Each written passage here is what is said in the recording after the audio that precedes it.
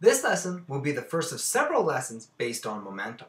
By the end of this lesson, hopefully you'll be able to explain what is momentum and what are the factors that influence momentum, as well as being able to do some minor calculations involving momentum. So let's start. Before we go on, I have a little scenario for you here. Let's pretend it is the morning of your physics diploma and you're running late. And once you get to school, you lock your vehicle, but you realize you locked your keys and calculator in your vehicle. You don't have time to call for help, but you see two rocks. You see this little rock here and a big boulder here. You think to yourself, I could use one of these rocks to possibly break through the window and get my calculator and make it in time for my exam. My question to you is this, which one do you use? Do you use the small rock, rock 1, or do you use the big rock, rock 2, to break through the window and get your calculator? Which one do you use and why? The answer to this question deals with momentum. And we'll get back to this question after we learn exactly what is momentum. What is momentum? Momentum is a vector quantity. Why? Because momentum is dealing with any mass that has a velocity. And as soon as we're using velocity, we know it's going to have to be a vector. So it's any mass that is moving. So any mass that is moving or has a velocity, we have momentum. And it is the product of mass times velocity. So in other words, we have momentum, P is the symbol for momentum, is equal to mass times velocity. The units for momentum, therefore, are going to be kilograms meters per second. So now if we remember Newton's first law, okay, an object in motion wants to stay in motion. Now let's bring this into momentum. An object with momentum wants to stay in motion. So we're going to need a lot of force for something that is moving, either that is very heavy or very fast, to stop this momentum or motion. Now looking at that, let's think back to our locked calculator in the car. So we could look at that two ways. We have two rocks. Okay. Some of you might look at this and go, rock 2. Why? It has a big mass. And remember, momentum is equal to mass times velocity. So we have a big mass here. This is a big mass. So no matter what, that window is going to need a lot of force to stop it. So the momentum of this big rock, even with a small velocity, should be able to break through the window. But then some of you might be thinking, rock 1. Because remember, once again, momentum is equal to mass times velocity. We look at rock 1, I know I could have a big velocity. Even though it's a small mass, I could throw this rock hard enough with enough velocity to break the window. So there's two ways of doing this. So something you might want to think about for your answer to this is, can you alter the ratios of your velocities between rock 1 and rock 2 as much as the ratios of mass are? So for instance, if rock 1 is only 20 grams and rock 2 is maybe 25 kilograms, can you make the factor of velocity that much? Can you increase the velocity of this enough to make up for the small size? So I want you to think about that and how that plays into momentum. So let's continue on here on what momentum does. So right here we have two pictures of bowling.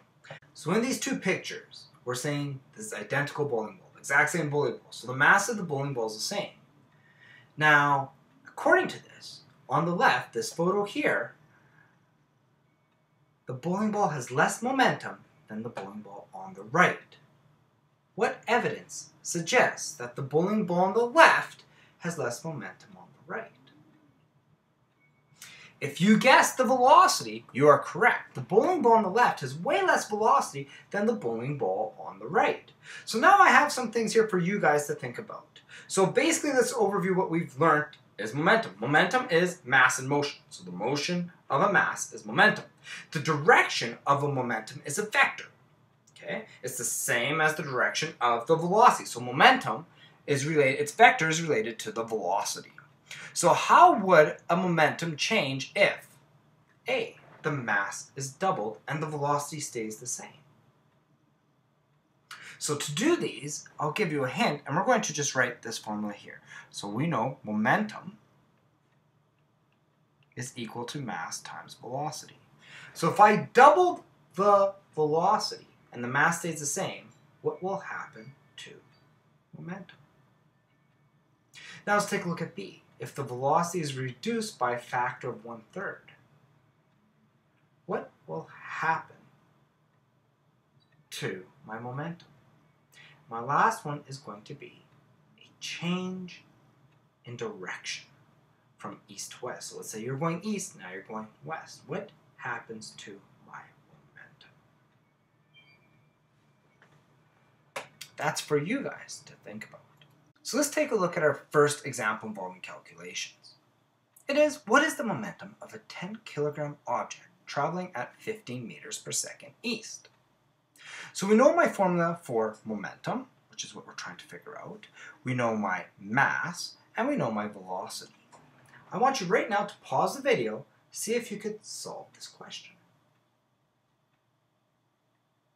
Welcome back. So you should have got for this here a solution of something like this. So we know my formula is momentum is equal to mass times velocity.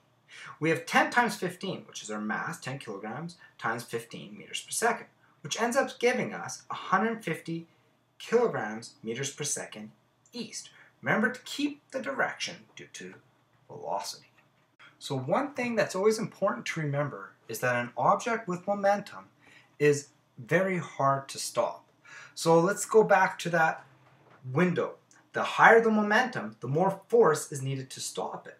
So if we could break the force threshold of the window with the momentum of the rock, we are able to break in and get our calculator. Now let's take a look at number 2 here. So here's my next example. The combined mass of a bobsled and 2 riders is 380 kilograms. The sled rider system consists of a momentum of 4.68 times 10 to the 3 kilograms meters per second. West. Calculate the velocity of the sled. So let's start off here. We want to find my velocity. We know my momentum is equal to 4.68 times 10 to the 3 kilograms meters per second. And we know my mass is equal to 380 kilograms. Okay? Now, I want to find my velocity. So we know momentum is equal to mass times velocity. So in other words, velocity is equal to momentum divided by mass. In this case here, we have 4.68 times 10 to the 3 kilograms meters per second, and we're going to divide that by my mass of 380 kilograms. And this is west, I should always keep my direction there. So my kilograms cancel off, and I'm going to be left with 12.3. And we're going to have meters per second, and we have to keep our direction west. So let's take a look at our last and final example for this lesson. During liftoff, a model rocket's momentum increases by a factor of 4, while its mass decreases by a factor of a half. The velocity of the rockets initially was 8.5 meters per second up.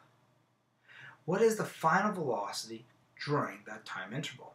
So once again, we're looking at momentum again. So we know momentum, and there's mass, and we have velocity. So velocity is the key thing we're looking for. So we want to rearrange my momentum formula for velocity. Now that we know that, we're going to make it proportional. So we're going to look at the proportionality of this. So we replace P, the momentum was increased by a factor of 4. So P gets replaced by 4P.